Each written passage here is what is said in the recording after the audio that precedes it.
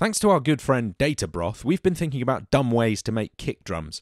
Databroth's method was essentially to send a short sine ping through disperser and distort what comes out, and it actually works surprisingly well, gives a pretty wide variety of sounds, including the ever-amusing quantize option. But I think there are dumber ways. How about using a noise impulse to excite a couple of fuzzy non-linear filters?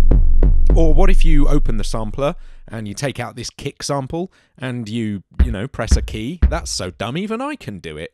But maybe the dumbest way of all is you take the master pitch down 5 octaves and you modulate both it and the master gain with this ramp down one shot. Then you can put pretty much any sound in that you want and it sort of sounds like a kick.